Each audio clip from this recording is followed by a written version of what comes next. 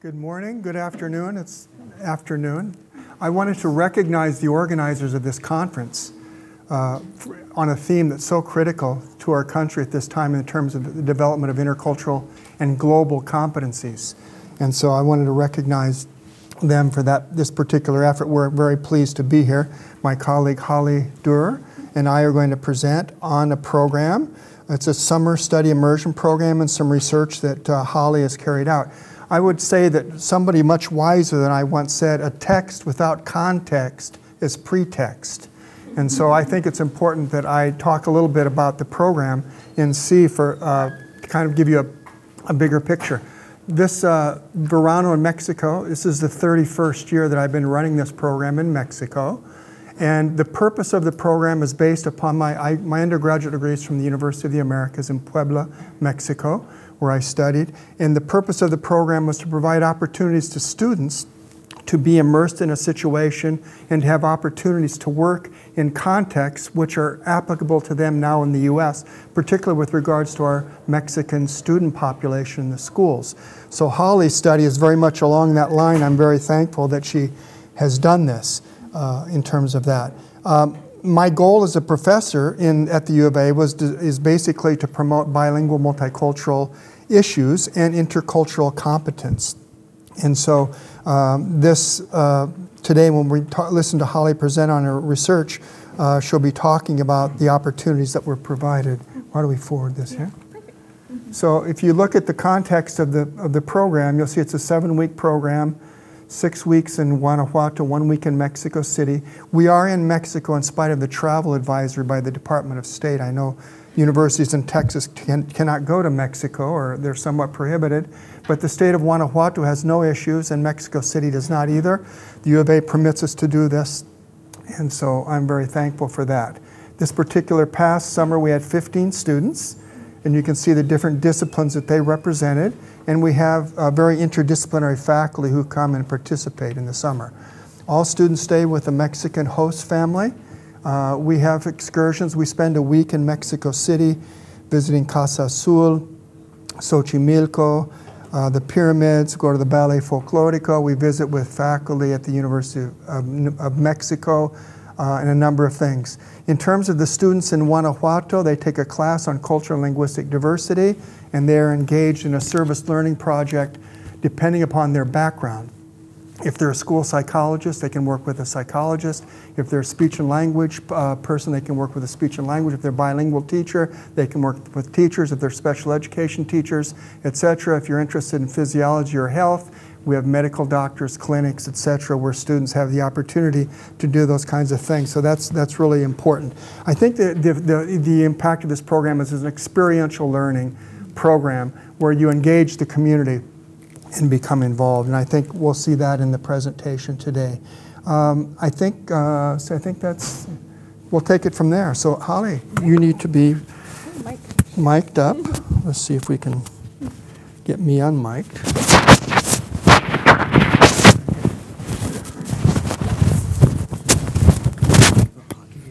Not really. I can just leave it here if that works. We can just take it off. Oh, sure. Okay. Just plug it somewhere. By the way, Holly is an honors student in the Honor College at U of A, and she got a Gilman scholarship to do this. Thank you. Yeah, so I'm an undergraduate student at the University of Arizona, and I'll be graduating this May with degrees in linguistics, special education, deaf studies, and speech language hearing sciences.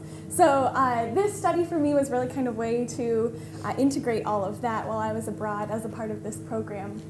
So one of my areas of research is in speech and language pathology, and so if you don't know what that is, it's really working with people who have communication disorders, so all the way from children maybe who stutter to adults with strokes or traumatic brain injuries. And so because we know speech language pathology, we're working with people who speak different languages, who come from different cultures, and so cultural competence is really key in this profession. So my study looked at 5 graduate students in this field while they were part of the program. And it really measures cultural competence growth over the course of the study abroad program, specifically looking at the effectiveness of strategies in the program. So like was mentioned in the last presentation here, really looking at what key things are we doing while we're abroad to promote this cultural competence. And so we used quantitative pre and post assessments, and then also more qualitative interviews and a lot of self-reflection to kind of gauge that growth over time. And it also included a 2-month follow-up after the students returned to the States. So this is the research question: what methods can be applied in cross-cultural immersion settings to develop cultural competence that are specific to these students? And then what are the long-term outcomes as these students deliver services in their professional and clinic work? So here's some background information on why we think this is important. The field of speech-language pathology is pretty homogeneous. So if we look at it, 92% of SLPs in the US are white, whereas only 8% identify as part of a racial minority. Whereas if we look at the US, it's 27% and growing. So there's really a lot of diversity in the US that isn't necessarily accounted for in this field. And then if we look at bilingualism, only 6% of speech-language pathologists who specialize in language are actually bilingual service providers, whereas 20% of school-age children speak another language other than English at the home. So really some key factors here that, you know, if a field is all white, how are we accounting for being able to deliver services to a really diverse group of clients? So cultural competence, I feel like I probably don't need to give a full definition to a group of scholars here who study this, really. But what's unique about our approach to it is thinking about cultural competence from the view of healthcare and, you know, providing services in a medical setting, and how key this really is to how we can effectively communicate with people, even though our cultures may be different. So these were the facilitation strategies that we kind of incorporated into the program based off literature by Horton Izzard et al. And there are 5 strategies that we used throughout the course of the program, but then we focused on one initiative each week as we went through. So the first one was using case studies, literature, and in-class activities to transfer knowledge to clinical skill. The second was developing culturally sensitive attitudes, and that's looking at sociocultural factors on communication development. So thinking about how we're interacting with people in the city that we were in, and our host families and international faculty, and how that's really developing cultural competence. The third facilitation strategy was actually delivering services to individuals from a culturally and linguistically diverse background. So these speech-language pathology graduate students were in schools in Mexico delivering speech and language services to children. So really that experiential learning component came into play here.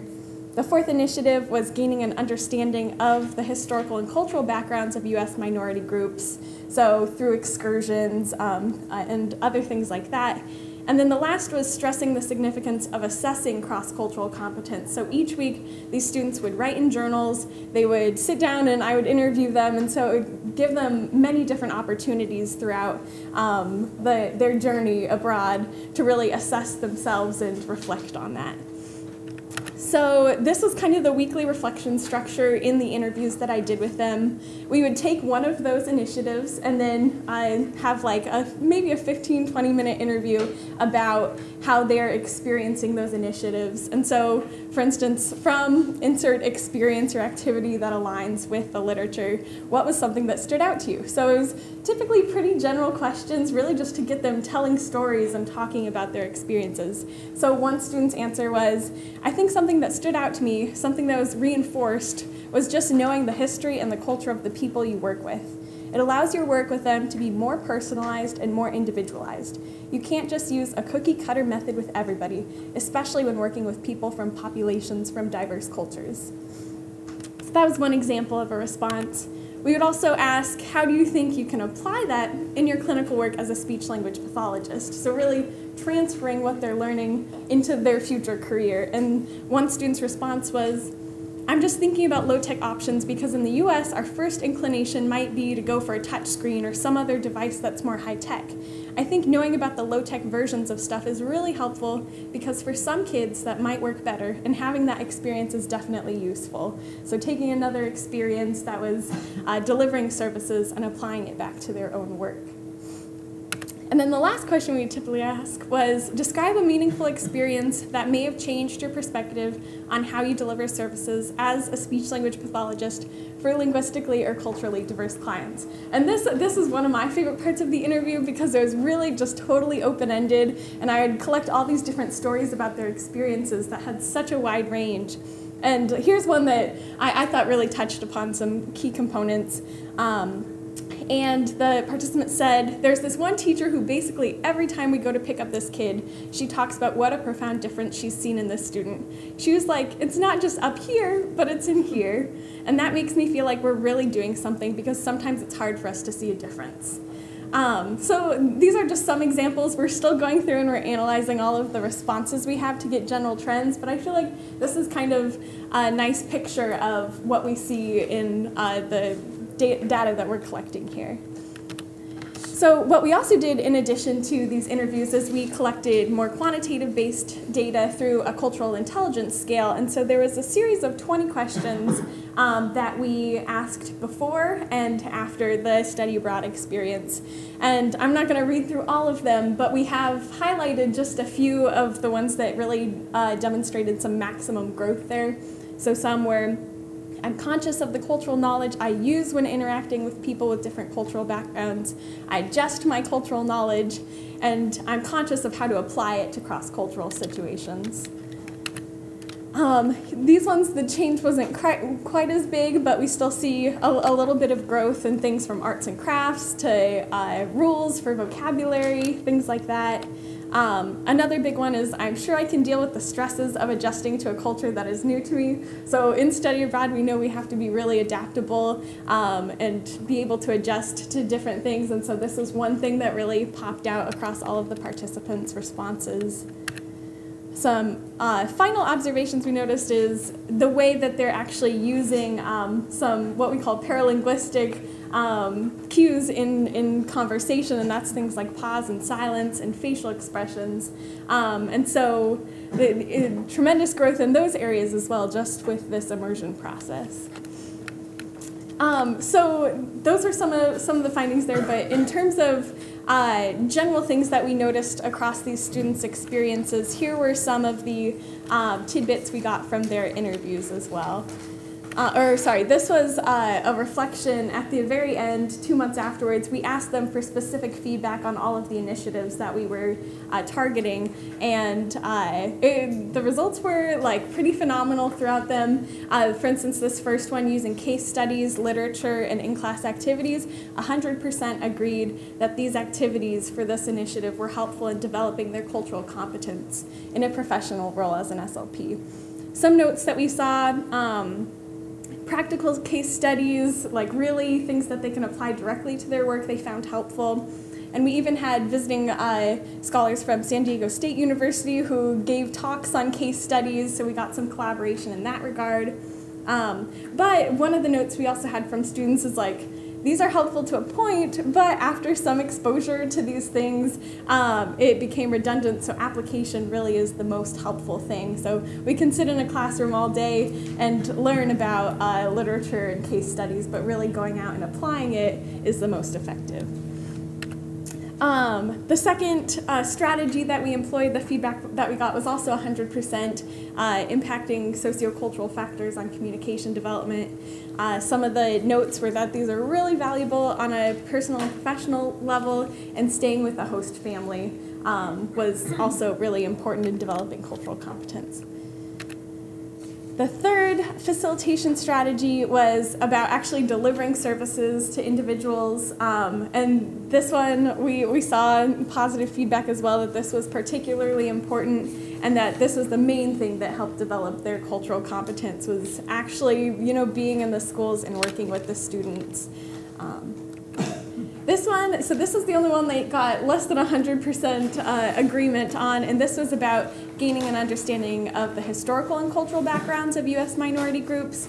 And this kind of goes along the lines of, you know, we can learn about things sitting down and reading them, but going out and experiencing them is the most beneficial. And a lot of our students, I think at least 4 out of the 5 had already had immersion experiences in Spain and Cuba and other areas. And so they mentioned, you know, maybe they've already kind of had this growth from past experiences in their life, so this didn't have the biggest effect on their growth in this particular immersion experience. And then lastly, assessing cross-cultural competence. So while you're abroad and, you know, using those journals and interviews, this one, 100% of the participants agreed that the activity was helpful. Keeping a journal and really stopping and reflecting on your actual experience. Because as we all know, when we're abroad, time totally flies by and then you blink and it's done. So being able to reflect on it throughout the entire process was helpful for them. And so these were in the 2-month follow-up afterwards. We kind of asked some broad questions on how they think it was helpful and if they believed that they were more prepared as a result of the experience. So one participant said, yeah, absolutely. That, I think, was the biggest takeaway. I think just to have seen another system, another country's system, worked with a population that isn't monolingual or bilingual English, to have no English is really valuable because we're language therapists, not English therapists. Yeah, being able to draw on that experience was invaluable and not something that everyone really gets an opportunity to do, so I'm definitely grateful for it. Moving forward, I think it's going to influence the way I do therapy, so it's nice to know that it's there. And then other responses to that were, yeah, I think so, just the confidence that I can do this. I've done it before. I've worked with culturally and linguistically diverse populations. This isn't new to me. If nothing else, at least that, and I think that says a lot, goes pretty far. And another notable response to that was definitely because I feel that it's something that's kind of hard to learn when you're in your comfort zone. You definitely have to push yourself outside of your comfort zone. Being in a different country and working with completely different clients and teachers and schools, everything is unfamiliar and everything is uncomfortable. And I feel that's what really helps you grow professionally. Learning how to communicate with other professionals in other cultures, I feel that that pushes you even more than just learning how to communicate with professionals that you are comfortable with or you feel at home with. So I think that was the last bit of findings that we had that were concrete. And so the overall conclusions that we got from this, and I'd welcome your feedback as well because we're still developing all of these conclusions, is that, you know, strategies that emphasize actually working with people and fostering relationships, actually delivering those services, and then reflecting on those experiences were favored among the participants. And that was just as a self-reflection, so not quite as objective in another sense, but really that's what they enjoyed the most and that's what they believed helped their cultural competence grow. And then, while we know that background knowledge and formal learning can help establish a solid baseline, most of the growth really occurs from those experiential learning initiatives.